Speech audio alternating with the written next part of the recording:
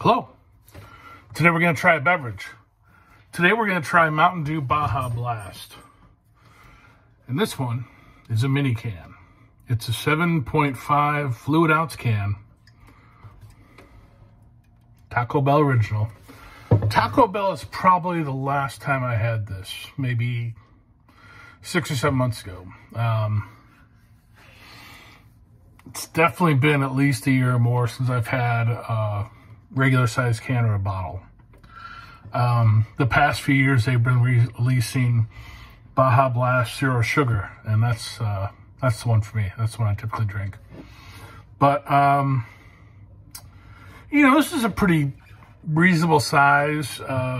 Still a lot of sugar, but not as much as the regular can. So sort of like a sampler. So every once in a while I'll get crazy with the full sugar, but it definitely has been a while. So I think it'll be fun to drink it and just see what I think of it. I've drank so much of the zero sugar in the last few years that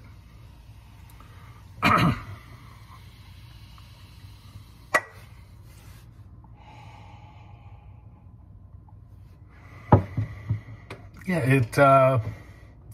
it has that one-of-a-kind,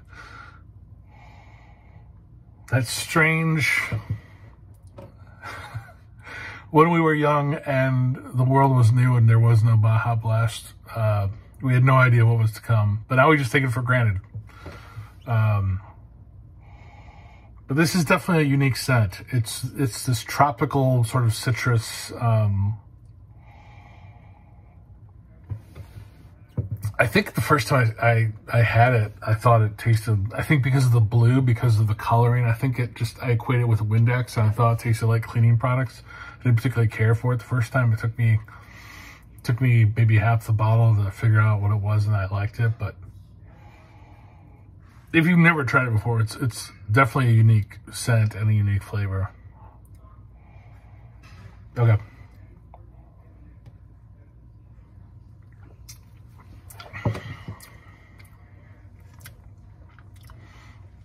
So here's the oxymoron. It's completely alien, right? It's completely like born of a lab. There's no natural... This doesn't occur naturally, right? This doesn't occur in nature. There's no like... You can't go to a jungle and find a Baja Blast fruit, right? It doesn't exist. It's just amalgamation of things.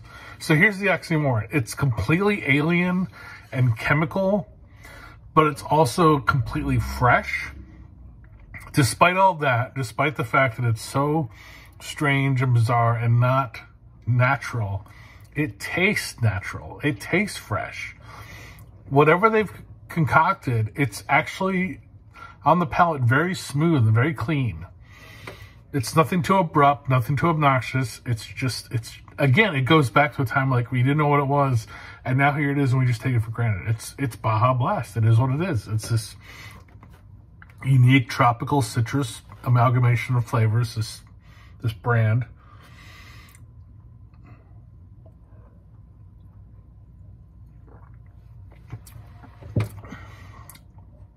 I mean, it's all in there. I get like pineapple. I get bits of coconut. I get bits of orange. I get bits of lime. I even at times, strange as it may seem, I even get like some sort of like strawberry, some sort of berry flavor in there too.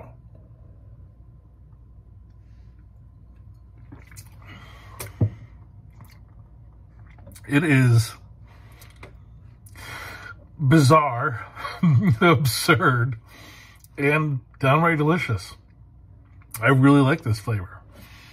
I don't go to Taco Bell much, so I don't, you know, and I typically, when it comes around the summer, I typically get the zero sugar, but I'm happy to have a little can, 10 of these,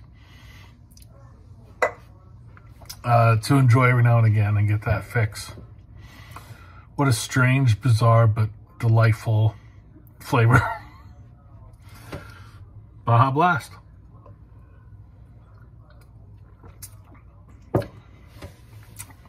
I highly recommend it to my friends and family. I'd love to say hello to friends and family. If you've not yet already tried this unique flavor, get it while it's good. It's available through the summertime. Regular, zero sugar. There's also 2 variants coming out this summer. One is Caribbean Splash, which is guava. The other one is a passion fruit flavor. I've had the passion fruit frenzy available through New Zealand, and I really enjoyed that. I don't know the full name brand they've given the U.S. version coming out here this summer, but I'm sure that'll be good too.